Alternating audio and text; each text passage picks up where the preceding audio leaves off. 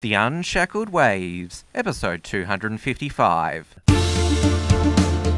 Broadcasting from Melbourne, Australia, this is The Unshackled Waves with Tim Wills, brought to you by theunshackled.net.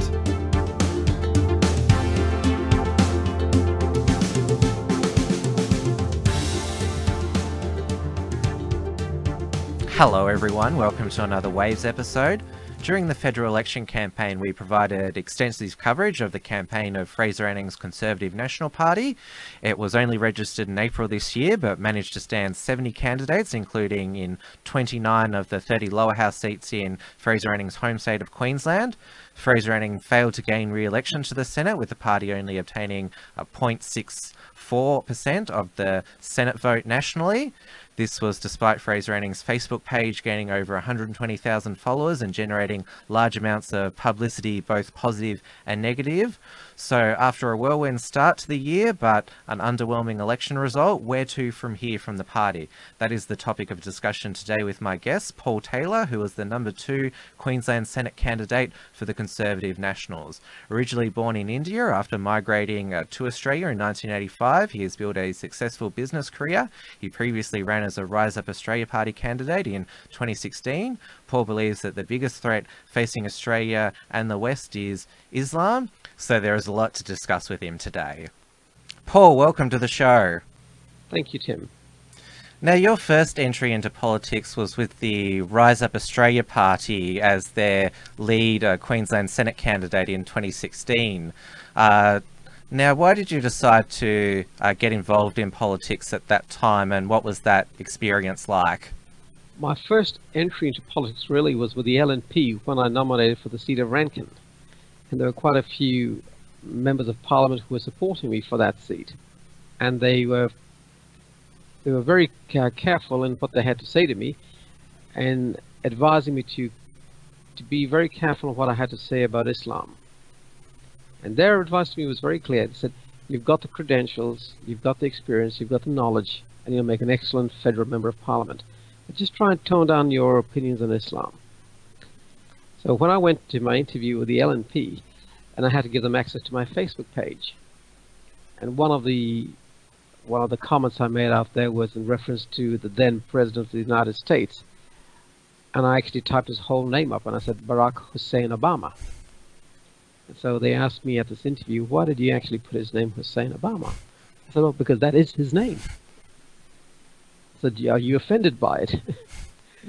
And they went through a few other things, and I soon came to the stage and I said, I think I'm wasting my time with you guys. Their response to me was very clear. They said, you've got a lot to offer us, and we'd love to have you in the party, but I won't mention the guy's name. His exact words to me were, he says, son, we'd love to have you in Parliament. You tick all the boxes for us, particularly your corporate background skills with business. But we've just got to be careful on this subject. My response was, well, I'm happy. If you're content to sell the country out, then I'm happy to move somewhere else. So given that you know that Islam is a dangerous ideology. And so I quit from them and resigned on the spot. And as I get emails from friends all over the place, an email came in from Rise Up Australia. It was a forward to me, and I read it. That's the first time in my life I heard of Danny and a liar. So I read the whole email, and I agreed with everything in there. I promptly rang the guy, had a conversation with him, and he said, I'm coming up to Brisbane in a couple of weeks, and I'd love to meet you. So we caught up, had a long chat, a very long, productive meeting, and I wasn't ready to join them and stand as a candidate at the time.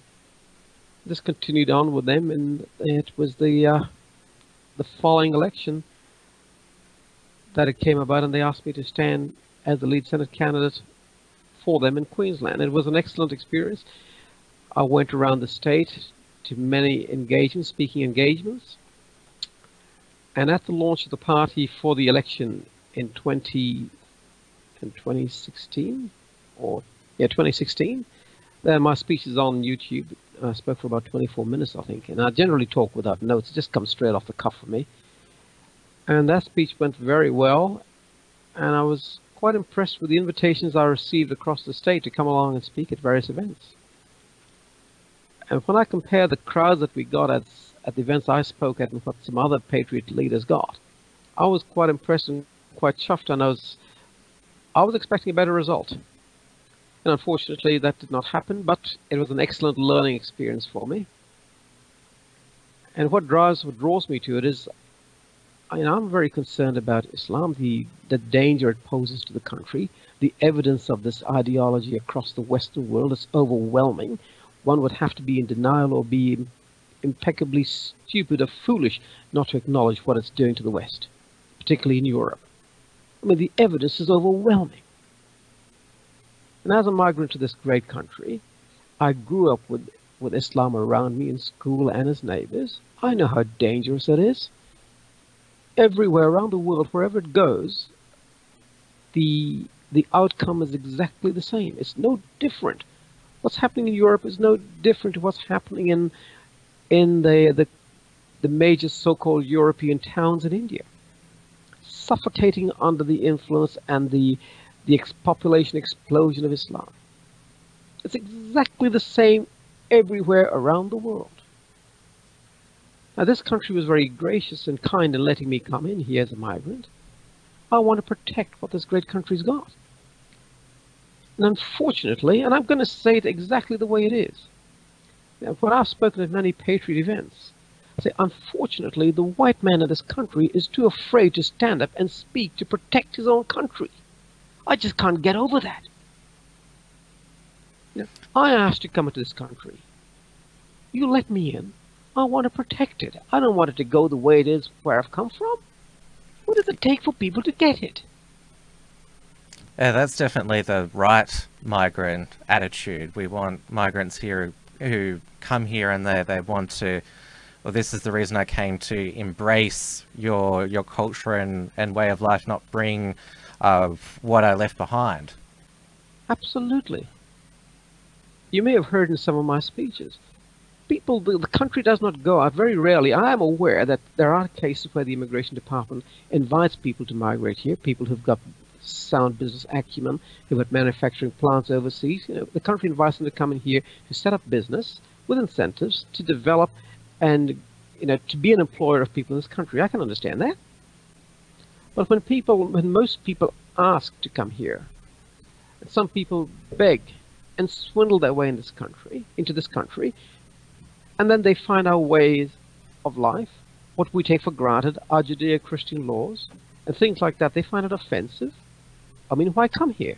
Your experience in the LNP, sadly, you're probably not the only candidate who's come to that end, because in the 2019 federal election, we saw two Liberal candidates disendorsed because of their views on Islam, and the party that you're with, Rise Up Australia, that's preferenced last by the Liberal Party, at least in my home state of Victoria. So they seem to be, even though they talk about being tough on immigration, wanting the right people here, they don't want to be critical of Islam at all. I can't get it. Now, I had a meeting just before the last federal election with a very senior LNP member of Parliament. I'm talking very, very senior in Parliament with the LNP. And we were having a conversation, and I quoted a few passages of the Quran to him, and he said, yes, I'm very familiar with them, and a few others as well. I said, so what does it take for you guys to actually come out and take a stand? I said, because if you did that, I said, you would literally wipe out the patriot parties. And his response was, well, it's a decision made at higher levels. Mm. Yeah, I don't know why they can't learn from Trump. And I went on to say to him, I said, if you want to know when Donald Trump won the election, he won it on the 14th of December 2015. In Australia, it was the 15th of December 2015 when he made a statement. At that time, he wasn't even the nominee. He was just candidate Trump. And he made the statement, we've got to stop Muslim immigration until we work out what the heck is going on here. Yeah, that's when I took his candidacy seriously, that was after the San Bernardino terror shooting. And the moment he made that statement on my Facebook page, I posted, I said, he has won the election. And then we know the result. And I told this guy that. I said, that's all it takes. I said, the evidence is before you. All the country is looking for is for leadership. someone who's got the courage to not talk about it in his home, but to come out and stand before a microphone and actually advocate it. I don't know what it takes for these guys to get it. Yeah, they're very cowardly when it comes to Islam, and sadly, it seems that every election cycle, it's just got worse. Now, as you said, when you ran for Rise Up in 2016, you were quite impressed with the crowds, but it wasn't reflected in the overall vote. And there were also other patriot parties in that election, such as the Australian Liberty Alliance, but it seemed that all of the nationalist and patriot voters, they ended up going back to the lady that they knew best, which was Pauline Hanson. She got re-elected to Parliament along with Malcolm Roberts. But of course, Malcolm Roberts got caught up with the dual citizenship saga, and so Fraser Anning took his seat in November 2017. But it wasn't until his maiden speech in August 2018, which really, well, it did upset all of the major parties. Now, I mentioned that Pauline returned. First of all, what was your opinion on that? And then did that change when Fraser Anning came along? When Fraser came along, there are a lot of disenchanted people in One Nation. Now, Pauline has always been from the time I joined the party, she has always been very generous, very kind to me, very respectful to me. On a personal level, I've got nothing against her, and that's where it is with me and Pauline. I was one of the very few candidates that had her personal mobile number and her personal email address, and I communicated directly with her. So when people would often talk even about her chief of staff, all I would do is only listen, and my response would only be the truth, and that is, see, I never ever had any difficulties with James Ashby. I never had any challenges with Pauline. My relationship was always with Pauline, and it was one of respect, and it was a great relationship. The only reason I had to leave the party was when they took on a Muslim candidate, because that then silenced me and basically was said to me, well, you know, it was a way of saying, well, Islam's not all that bad. Well, you can't be half pregnant. And I grew up with Islam around me. I know the danger of it, and I'm also conscious of a fundamental doctrine of Islam called taqiyya. So when Fraser came on the scene, I only joined Fraser after Pauline took in the Muslim candidate. But while he was doing what he was doing, it was totally irrelevant to me, and I did not even take notice of it. Again, when I joined Fraser, it was an email, a post that came on Facebook that came through into my feed, and I listened to what he had to say, and I said, well, this guy's talking, you know, he's talking common sense. And I listened to him, and then I researched his voting record in Parliament. And his voting record was very sound. It was highly credible. And if Fraser said he was against abortion, he voted against it. If he was against same-sex marriage, he voted against it. And unfortunately, on that occasion, Pauline abstained. But Fraser stood his ground and voted against it. So when I looked at his voting pattern, it began to say something to me about the character of the man. And then when One Nation took the Muslim candidate, that then sealed it for me. And I SMS'd Pauline, and I said, I thanked her for my time in the party, and said to her that I was leaving the party, and I was joining Fraser as his number 2 on the Senate ticket. And I went on to say to her, we have a common foe. It's Islam, Labour, and the Greens. So One Nation is not an enemy to us, and they are not an enemy party. Much the same as ALA, which has now changed their name to Yellow Shirts, I think. Yellow Vest Australia. Yellow Vest, something like that, yeah. So, you know, they're not an opposition party to us. We've got a lot more in common than what keeps us apart. But I just wish these guys could get it together as to who the real enemy is, and focus on the enemy, the danger to the country, and come together.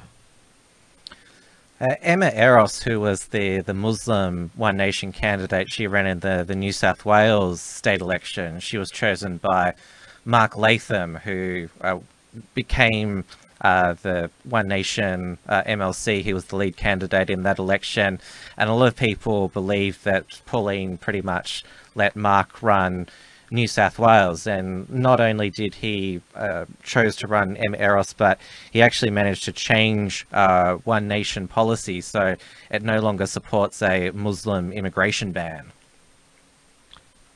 Absolutely, yeah, correct. Yes, I'm familiar with all of it. Yes. So One Nation is no longer, in my opinion, they can no longer claim to be an authentic patriot party. And that's why I often post on our page, we are now the only authentic patriot party in the nation. Now, Rise Up did tell me that they were deregistering, but I'm not too sure if that has actually happened. Yes, it has. It has happened? Okay. Yep. So that basically leaves us, and I don't know where Yellow Vests stand. I'm having conversations with other smaller patriot parties and trying to pull them together and letting them know, all it takes for us to come together is for people to leave their egos behind. Now, you may or may not know of this. Going back in the 70s, the Nehru family almost owned India. The way they governed from, election after election. For decades, they governed the country. And anybody who opposed the Nehru family, the leadership of the party, was kicked out of the party. And most of the people who were kicked out were people who were highly intelligent and highly capable and competent people. And these guys went off on their own and started their own little party. So what you in essence had was all these little cocksparrows standing around, leaders of their own party in this great democracy of India. And they never ever came to power because the Nehru family was so powerful and so big in the Congress party. But it took one guy who had the stature and the character to pull all of these people together and said, listen guys, if we don't come together, given we've got so much in common, we will never rescue this nation from this family. That's exactly what they did. They called themselves the Janata Party. They came together. At the next federal election in India, they didn't just become a major opposition, they won government. And I put that analogy when I spoke at various patriot events. I said, if the Indians can do it, where from the north, south, east, west of India, you're talking literally people who talk a different language. It's actually a different culture. The people from the north to the south are a different culture. They can't talk the same language. The food they eat is different. The language they speak is different. The costumes they wear is different. If they can do it in India, why can't we in Australia do it? Why can't we come together, leave our egos outside, pull together and unify to strengthen and rescue this nation from the advance of the most evil ideology humanity has ever known? It's always been hypothesized in Australian politics that a third party could emerge. In the 90s, people thought that it was going to be One Nation in its first incarnation in 2013. They thought it was going to be Clive Palmer. But as you mentioned, egos get in the way a lot of the time finding quality candidates, and also money as well. You need lots and lots of money to run in Australian elections. Well, One Nation did have a spectacular opportunity in the 2016 election when they had 4 senators.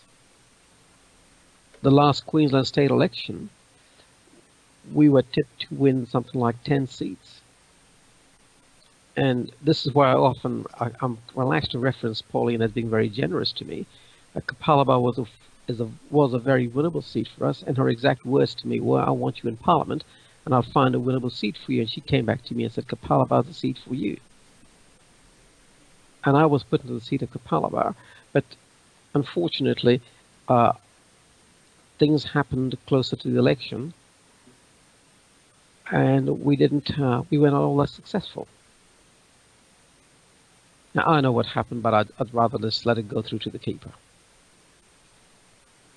Well, they did get one candidate elected, which is still a gain, but yeah, it was definitely underwhelming. Well, we stood something like, I think, 60 candidates, and we came out with one. How many did Katter stand? Got 3 candidates? Yeah, well, he's sort of just focuses on north central Queensland. He's focusing on a very small area, pulling all his resources there. If we had focused on whom the enemy was, and the enemy is Labour and the Greens, as a patriot, I'm very comfortable declaring it unashamedly. The enemy is Labour and the Greens to this nation. If we had just stood candidates in Labour seats and done a deal with the Conservatives, with the LNP, a good constructive deal with the Conservatives, we would have had a good Conservative government in the state. I don't think Tim Nichols was the best leader for the LNP, but definitely better than the alternative. Mm. So we could have had a Conservative government.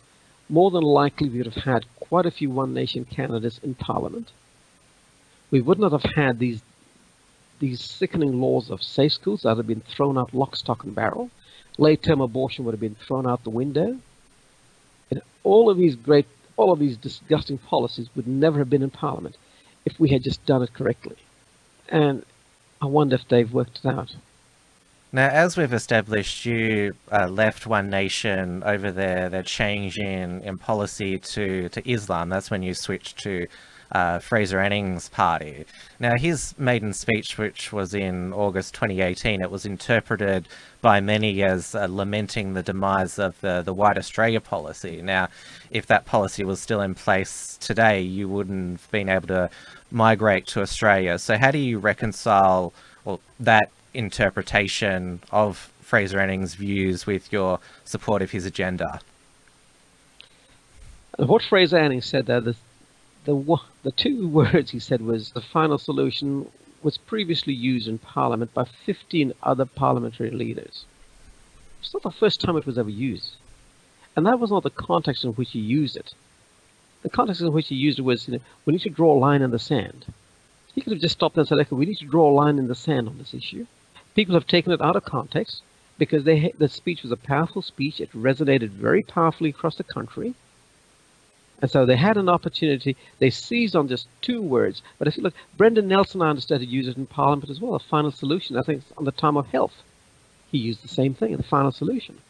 So many others have used it. They didn't jump on it at the time, but because he said it in reference to Islam, they saw it as an opportunity to jump on it. So there was no way, in any way, shape, or form, directed in lamenting the demise of the White Australia policy. If that were the case, why would he have taken me and welcomed me as his number 2 Senate candidate? I mean, it flies in the face of everything the media have accused him of. And when I joined him, he did not at any stage, he just promptly said, mate, I'm delighted to have you as my running mate. The time that I've known him, I've not seen that from him. I've not heard it from him. Anything he has said, which has been on public record, is exactly what he said in private. Now, I totally agree with him with what's going on with the African gangs in Melbourne. It's not about the color of the guy's skin. It's about these people who just cannot assimilate. I've spoken on this. There's a video out there on the net at the moment, where in 1998, the government was warned, and it's recorded in Hansard, the government was warned that in moving the immigration policy from one of assimilation to multiculturalism, we would end up with the disaster we have on our hands. They were warned about it, but they ignored it. And I'm talking now about the Howard government was warned about it. Accusations that Fraser Anning was a white nationalist, they persisted throughout the election cycle, and this included media exposés on his staff's alleged connections to white nationalist groups. As you mentioned, you had a good relationship with Fraser. He was happy to have you as your number 2. Was there at any stage during the pre-selection process, did your race or immigrant background ever come up as an issue? Never ever did. My pre-selection test was very clinical. Some people who know me very well, and who happen to know Fraser very well, and we discussed it and it came up that if I had joined Fraser, it would put an end to this false narrative that he is a white supremacist. But when I joined him, that certainly did, because they stopped that immediately. And the number of press conferences that took place with me beside him, they never went near that ever again. Now, the people the guys who you talk about, I did have a conversation the very first time I ever met him, who was then his chief of staff, and I did say to him, this has been brought to my attention. How accurate is this? And he gave me the whole inside running on it. And if I'm to take him at his word, then I can understand the political culture that was around at the time. And anybody who was associated with Fraser was being tarnished in whose reputation was literally being slandered under the banner of parliamentary privilege. I did say to him, I said, I want you to put in writing to me a statement to refute these things, because I have contacts in the media, and I'll get this out, and then we'll challenge people on it. And unfortunately, that did not come about, because we were under so much of time pressure. As you know, the party was registered only 10 days before the election was called. Time had just beaten us.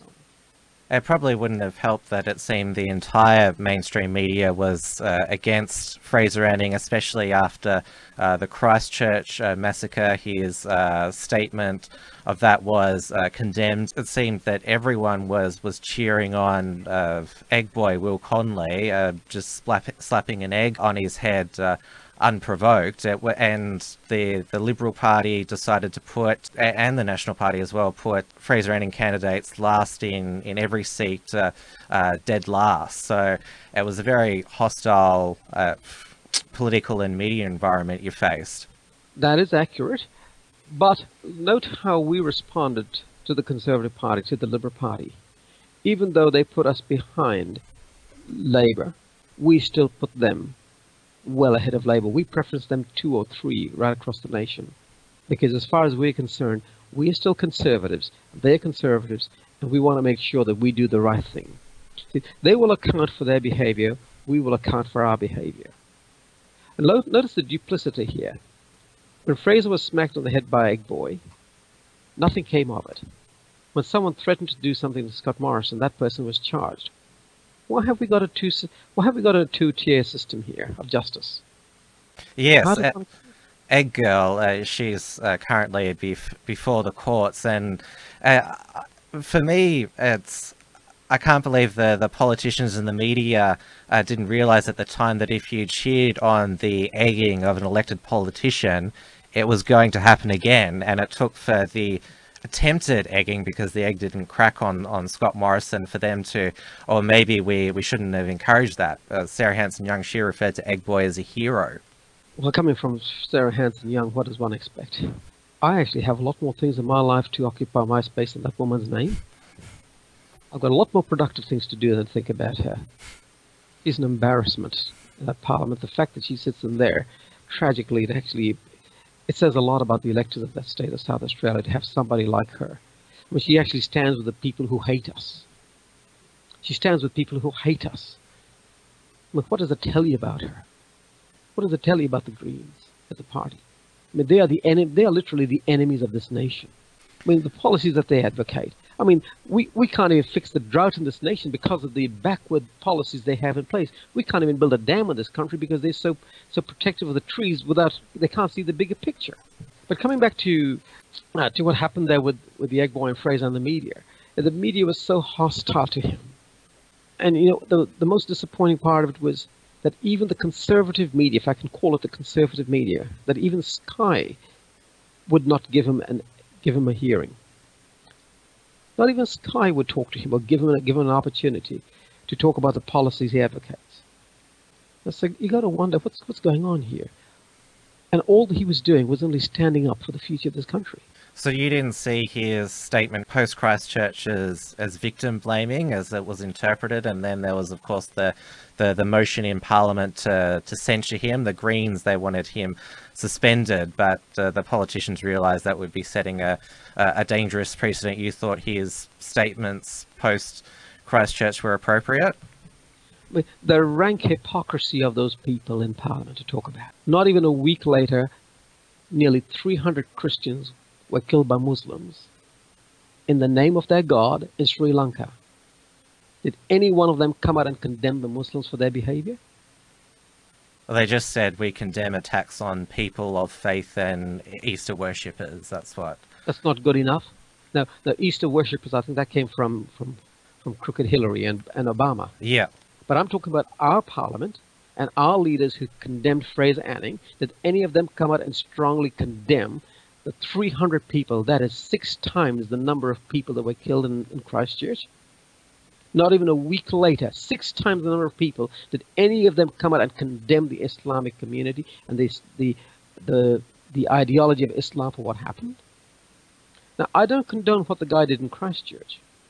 I don't condone any life being taken. It was despicable. The act was totally despicable. But he didn't do it in the name of any ideology. He did it in the name of, I've read a bit of his manuscripts and the things and what led him to do it. But the guys who did it in Sri Lanka did it in the name of Allah. Was the condemnation of the same effect from any of our parliamentarians? Why is it when a Christian is killed, they turn the other way, but when a Muslim is, all of a sudden they stand on the ground, on the side of the Muslim, and take the high moral ground? This to me is not duplicity. This is cowardice. These people are cowards. And the tragedy of it all is this: the Muslim community knows that these people are cowards, and they play on it. They actually know that these people are cowards. They haven't got the courage to deal with them.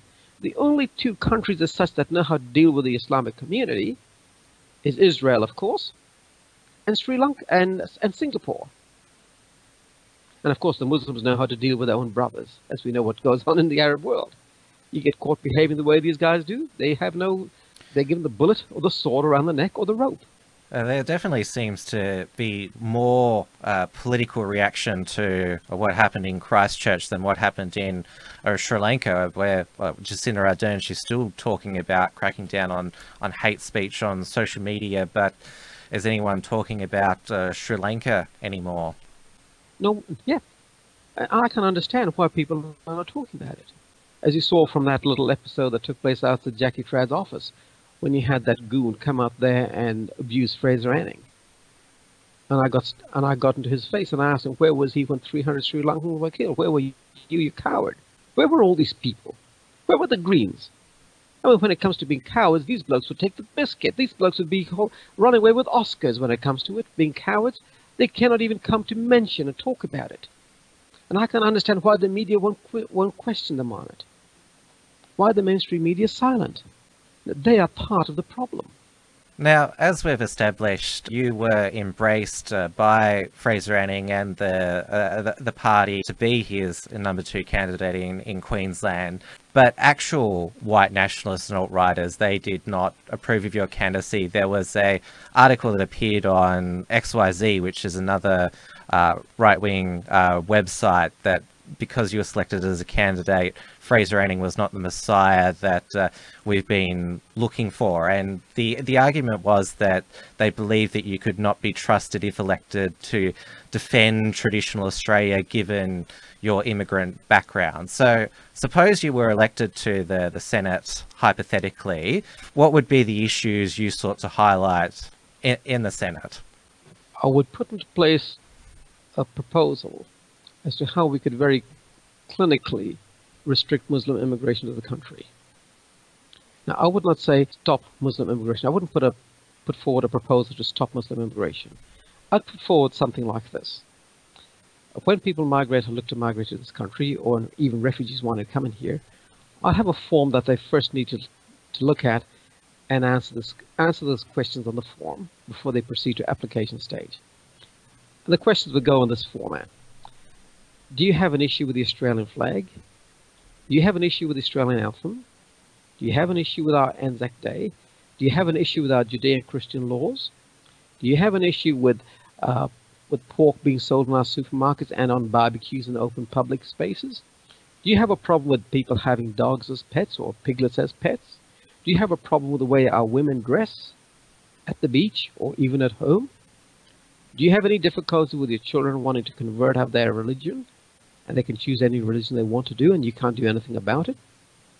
Do you have any difficulty with that you can't force your children into marriage, that they have rights and they are protected under Australian laws? Now, if people have difficulties with this, and they say yes, they have problems with it, well, then you can't come to Australia. And that would apply to Indians, Hindus, Sikhs, Buddhists, wherever you come from, Muslims, Jews. If you've got issues with any of these things, we very clinically remove people from coming to this country. And if you come here and you don't have issues with any of these things, and if when you're in here, then you turn around and you have problems with it, we've then got the grounds to remove you from the country. All I'm looking for is, we want people who will come in here and assimilate. If you find everything that we've got in this great country, if you find anything here offensive, then don't come here. That's all. We want you to come here if you want to come here. We want you to celebrate what this country's got to offer, participate in it, and contribute to it. If those are difficult areas for you, you're in the wrong country. In our major cities, there's nothing worse than we've got these ghettos that exist, especially in Sydney, where you've got large amounts of suburbs in the west, which are basically Islamic, and that's we need to re-embrace the word assimilation, because that's what you're supposed to do when you immigrate to a country. And that a lot of people talk, how can you sort of monitor, screen people if they're coming in, like you said, with these questions and that. But if somebody migrates to Australia and they then advocating for aspects of Sharia law, then I think that's a pretty good indication that they're not integrating. Absolutely. I mean, if Sharia law was so great, why did you come here? I mean, if everything you had in the country you came from was so good, why did you come here? Exactly. You know, that's why I totally endorse what Trump just said to those 4 people in America. You know, go back. Go back to where you came from. If you don't like it here, why did you come here? I'm aware of what's happening in Sydney. In fact, go back many years ago, David Jalla, who was then the member for Fadden, when I had a meeting with him, this was in about 1992. I had a meeting with him in his office. And I asked him, I said, is John Howard aware of what's going on here with Islam? And his response to me was, he said, yes, very aware of it. We could literally circle off Lakemba and that part of Sydney as just a totally different nation. You didn't have to wait for that to happen. We had knowledge of what was happening around the world. Why didn't we have the courage to stand up to protect the country? That's what I can't get over. The decades of consistent, weak leadership looking the other way, and unfortunately it appears that we've still got it right now. They haven't got the courage to stand up and correct what's going wrong in this country. Yeah, you're right. There's been plenty of years to act and change policy. Now, as it's quite clear throughout this interview, Islam is the main issue of concern for you for the future of Australia. But as we've seen in Melbourne these previous 2 summers, there's been Sudanese crime gangs that have been rampaging through particular suburbs. Now, that was when Fraser Anning travelled down to attend the anti-crime rally in St Kilda in Melbourne in January. That was when the mainstream media, they first turned on him. You agree that this is another aspect of our immigration program that needs addressing, because Fraser Anning, he also incorporated immigration from that part of the world into his policy. I totally agree with Fraser on that. And I can guarantee you, those people that have come into the country did not come in here as skilled migrants. So who dumped them in our country? I've spoken to the odd liberal guy and I said, you want to fill the country with immigrants? You want to fill it with population? You want to increase the population? I'll show you how to do it. So we can bring in the best and the best in the world to come into this country who want to migrate over here. Skilled migrants, people who will contribute, assimilate and integrate into this nation. Why are we bringing these people who bring no skills with them apart from what is on display at the moment? Who the hell is dumping these people on us? No one has the courage to tell me who it is. We can only deduce that this is a UN agenda. What have these parliamentarians been doing all these years in Parliament? I mean, don't they know it's danger? Don't they know they don't assimilate? Look at the crime that's taking place. Look at the direct effect on our economy, the direct effect on unemployment benefits that go out, increase in policing these people. I mean, we're putting our funds in the wrong direction. Rather than using our funds to look after our veterans, our pensioners, and building infrastructure, we're spending billions of dollars on security and trying to protect the people who live in this country from the people we've brought in who cannot assimilate. I mean, which part of stupid don't these people get?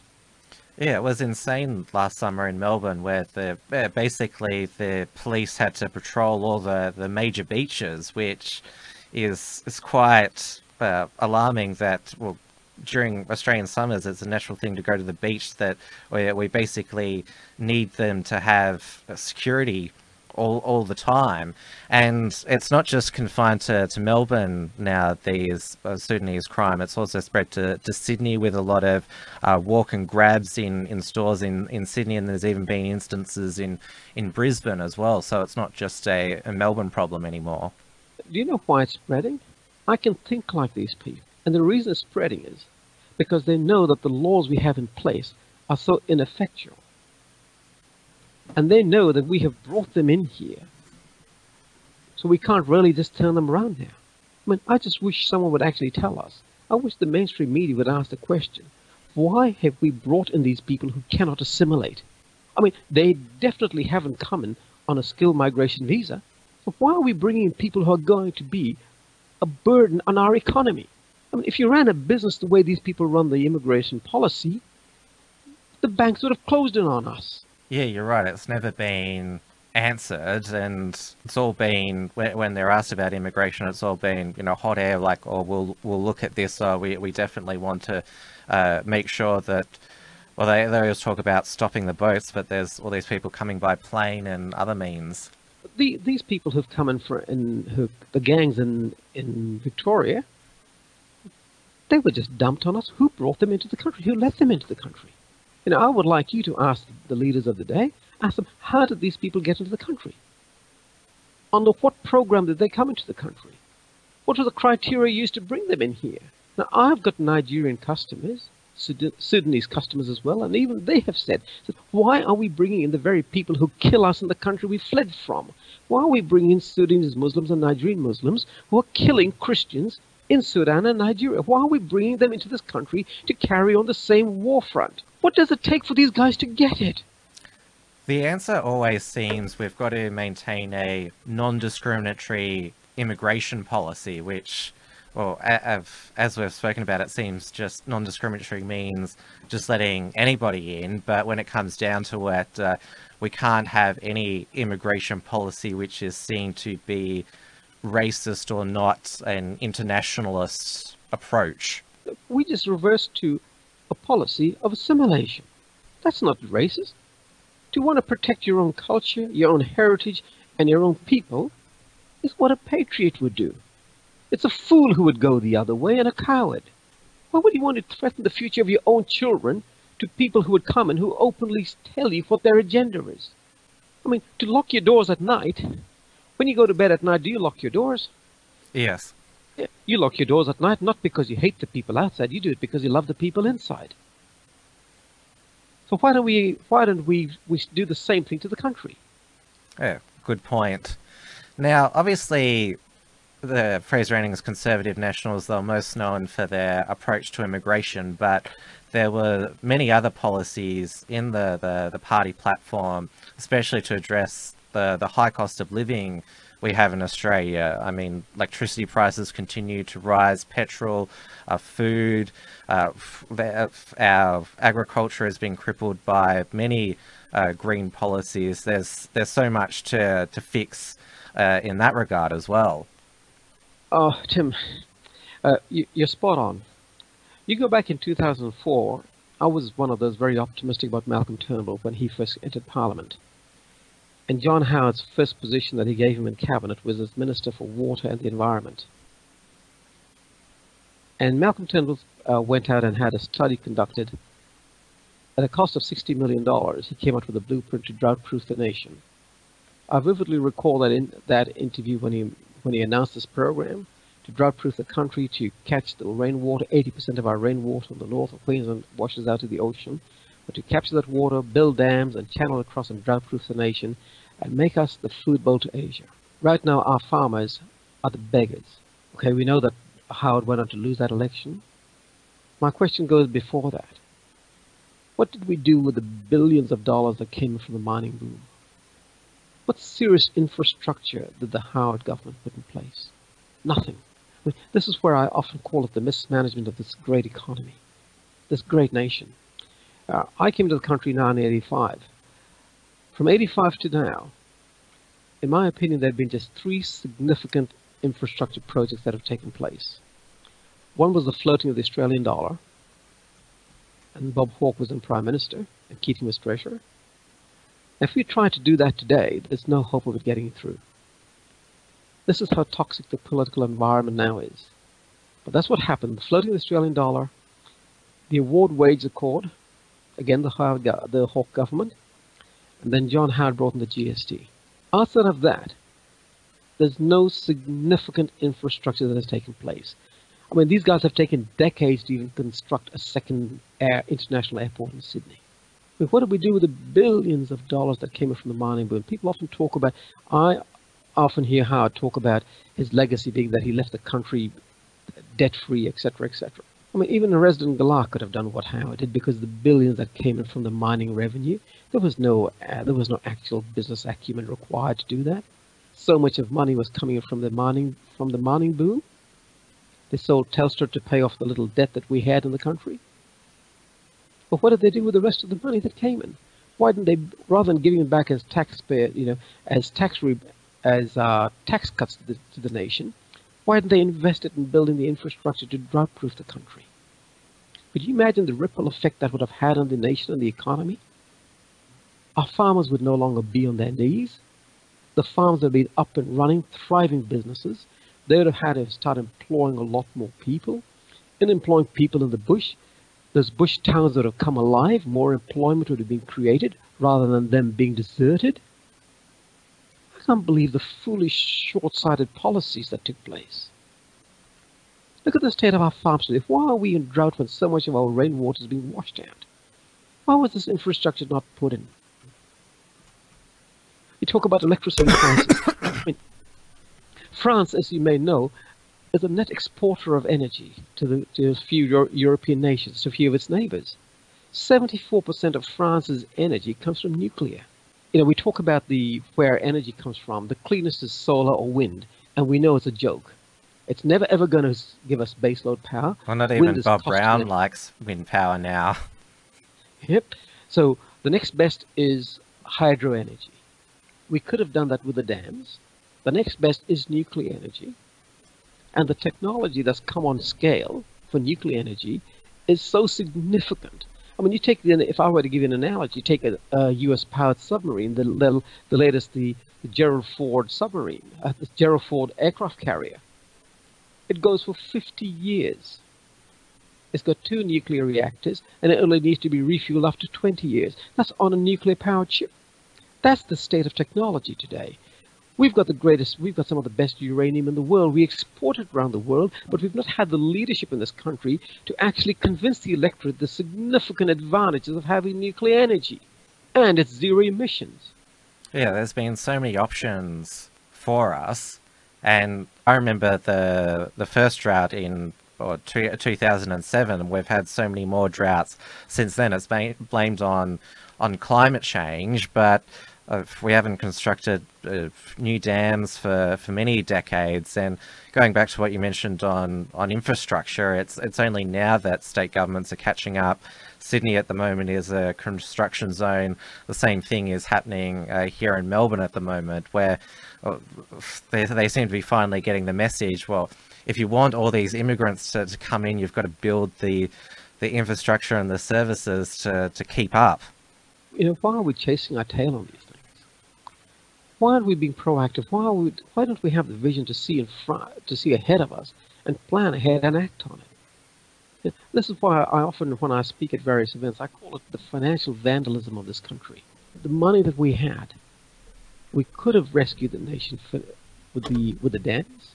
We could have built hydroelectric plants, hydro energy plants along the way. We could have done these things, but instead we did nothing. John Howard was a safe pair of hands, but if you look at it very, very clinically as to what was actually accomplished in those 11 years with the amount of money that came through, it's a failed result. A lot of it's to do with politics. When a new state government comes in, they cancel the opponent's projects and then sit on what they're going to do and have feasibility studies or whatever, and then federal-state relations, there's got to be a commitment from both the federal and state government to get a project up. They don't agree on what the right project is. I see this in Victoria myself over the past 4 years. There's just so much political games going on and then pandering to special interest groups. That's why a decision can never be made. Did we hear at any time in 11 years of the Howard government, and then after, well, the wasted years of this nation, of course, was the Rudd-Gillard government. Total joke, total waste. But between that and the time when we had stable government under John Howard, these things were never talked about. So we can't blame the state governments for it, while we are very conscious of the relationship state and federal government. But there was a time when we had liberal governments across the nation. Across the state, we had liberal governments, state governments, and we had a federal liberal government as well. It was a great opportunity to do it, but nothing was done.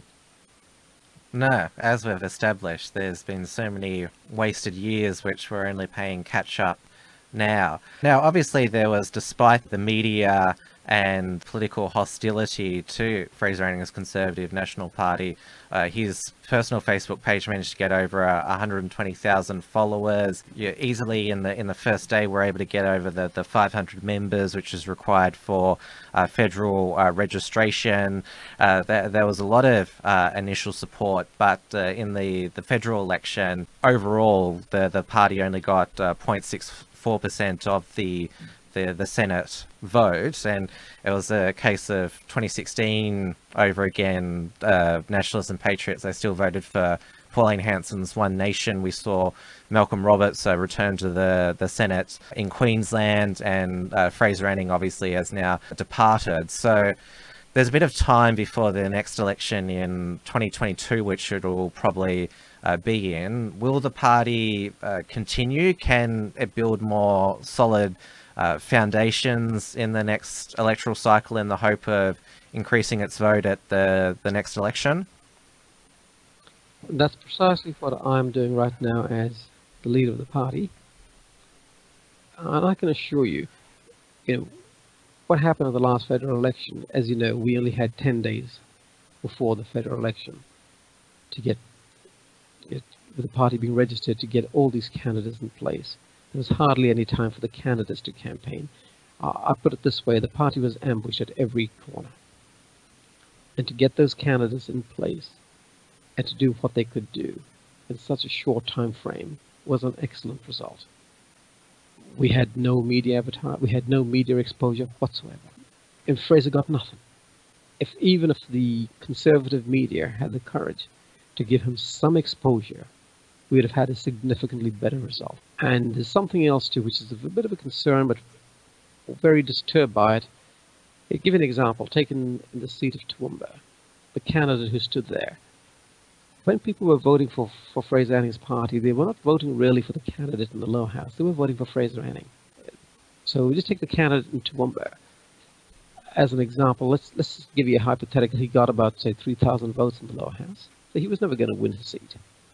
But the votes for Fraser in the Senate was only half that of what the guy got in the lower house. And we find that quite remarkable, that people would go in to vote for Fraser. But in the upper house, he only got 50% of the vote.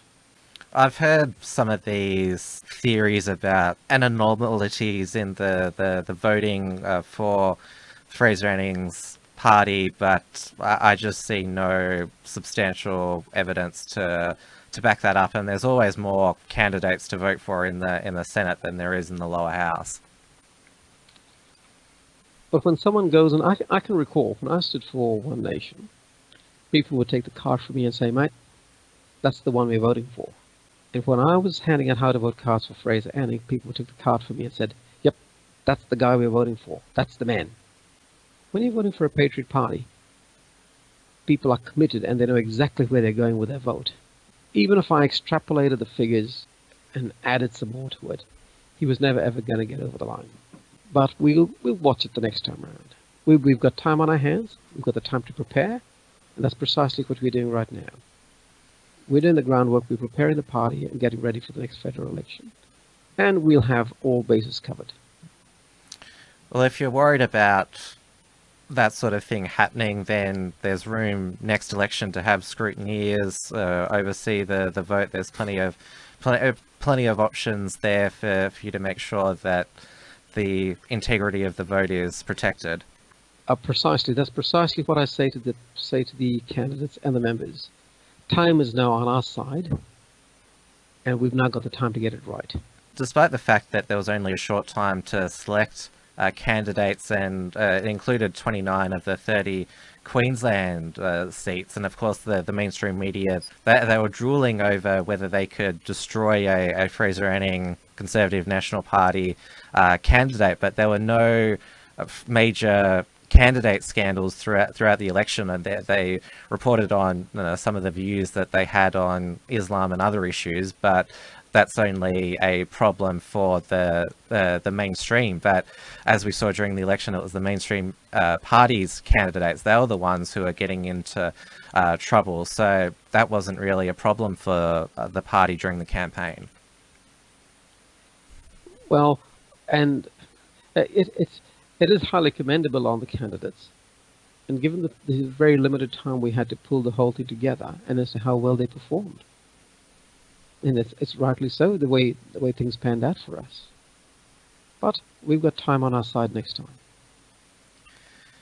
Now, as we mentioned, your former party, Rise Up, has deregistered, and so is the Australian Conservatives Party. And a lot of the rationale is that, well, Scott Morrison is a good conservative Christian leader.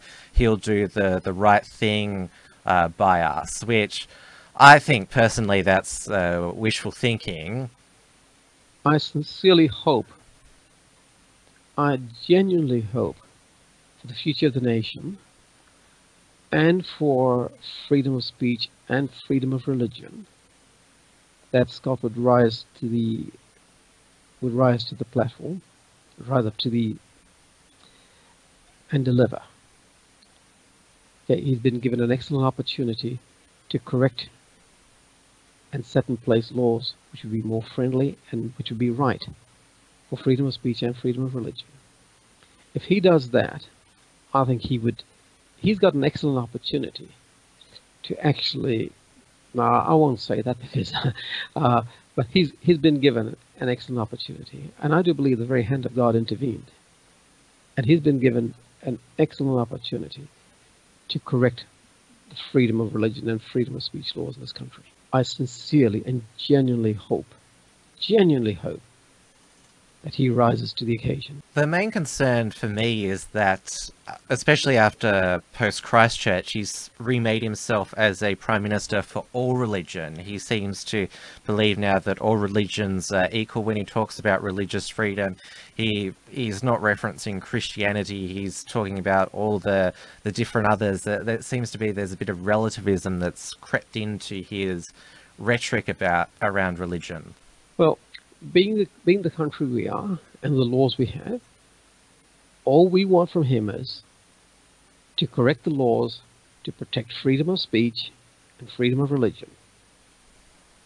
You know, I want to have the freedom to say that, this is just off the cuff, okay? I want to have the freedom to say that this so-and-so televangelist is a charlatan. I also want to have the freedom and to be protected by the laws to say that Islam is the most evil ideology known to humanity. Now, we do know that people say a lot of things about Jesus Christ, but they never get prosecuted for it. We do know that the LGBTI and their agenda, they say things about us, but they never get brought to account for their behavior. Bernard Gaynor is a classic example of what the guy's been going through for the last few years. And it's the tragedy of it is the laws that these actual states have put in to protect the people who are actually attacking our freedom of speech and freedom of religion. Okay, those are state laws, but then we cannot expect the federal government to sit by and do nothing. Now, Scott has been given this opportunity to correct this. And if he does not, then I can assure you that the churches will judge him harshly. And that will flow out in votes.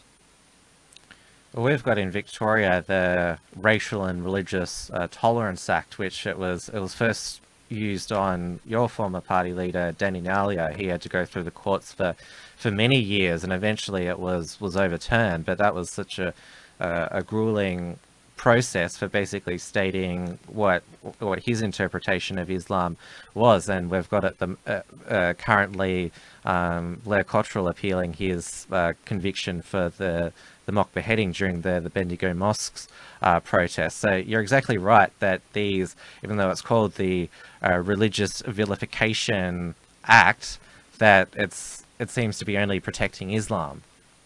I can't get over the stupidity of it. I just can't get over it. And when Danny Nalai was brought into court on that matter, the authority for everything that Danny did and said was the Quran. When I speak, I have no authority to speak on Islam except what the Quran says. I quote Erdogan, who is the international representative head for the Islamic community in the world. I mean, I'm not an authority on the subject. Erdogan is an authority. When he says he finds it ugly and offensive when people say that, when people use the term moderate Islam, I mean, I respect this guy. I better take note of when this guy talks, because he is a man of substance, a man of authority on this subject. So when people, you have other imams and so these people from the Islamic community say that, you know, they are going to kill people once they get 51% of the population, once 50% of the vote, and if we don't believe, we don't convert, we have to, you know, they'll kick us out of here. I mean, I'm not making it up. This is what the guy's saying. How can you vilify me for it? When he said it, why didn't you go into why didn't you bring him to account? I mean, anything we quote from the Quran is what the Quran itself actually says. If you don't like me quoting from the Quran, well, then you need to get rid of the Quran. Well, they don't like people quoting the Bible anymore either. Well, if you don't like people quoting the Bible, then why do we use it in courts, and why do we swear people into Parliament and into judges into the high courts, etc., with their hand on the Bible? When our laws in this land are built on the Bible. A lot of strange things happening currently, and of course I referenced the Israel Folau saga, which is yet to play out. That's a spectacular example, and that would be really interesting to see how that goes, because you can't really dictate and tell somebody that you can't advocate what you believe in a church setting. How can you tell somebody that? Supposing they have a Muslim in the rugby, whatever this game is they play, rugby, and out there he's in his mosque, bowing down and believing with everything that's being advocated from there to kill the non-believer. Will they have the courage to tell that Muslim guy, no, you can't do that now, they're going to tear his contract up? I guarantee you they wouldn't have the courage to do it. I guarantee you they wouldn't have the courage to do it. Would be an interesting, different circumstance. Well, Paul, I've appreciated you coming on the show today to give us an update on the Fraser Anning Conservative Nationals Party, because like I said, there was a lot of momentum during the election, but things have been very quiet post-election. Good luck with the strategy going forward, and yeah, we'll see where the party can go from here. Thank you, Tim. It's a pleasure. And that's the show for today. I've got more new guests lined up, so stay tuned for those in future episodes. Remember to check out Detonation by my colleague Steele Archer, featured on the Unshackled's YouTube channel, which is continuing to produce regular and engaging shows. Don't forget, The Uncackables is on again this Thursday at 8:30 PM Melbourne time. Make sure you've subscribed to the YouTube channel so you're notified when the show goes live. You would already be aware that you can't depend on Facebook to keep you informed. You can also strike Google from that list as well, with its fake news search results, and Wikipedia with its fake knowledge. It's time that all of us made the effort to stay out of the information manipulation cycle. Use DuckDuckGo for your search results and InfoGalactic for your information needs. Free speech social media is also a place that doesn't engage in algorithmic manipulations, and The Unshackled has a presence on all of these platforms. We're on gad.com/theunshackled. We're also on minds.com/the_unshackled. And we also have a page at MeWe.com/p/theunshackled. And of course, we're on the growing Telegram encrypted messaging app with our own channel at t.me/theunshackled. Remember that we cannot produce the content that we do without your support, and the best method of supporting our work and to make sure that we can reach as many people as possible is to support us financially. We're on patreon.com/theunshackled and paypal.me/theunshackled. We also have a premium membership option on our website, theunshackled.net/membership, and our web donation form at theunshackled.net/donate. We are also on subscribestar.com/theunshackled. So thanks once again for your company, and I'll see you very soon for the next show. Thanks for tuning in to the Unshackled Waves. Please visit theunshackledwaves.net for all the ways to subscribe and follow the show. Don't forget to pick up your free ebook at theunshackledbattlefield.net, and keep checking out theunshackled.net for all the latest news and commentary.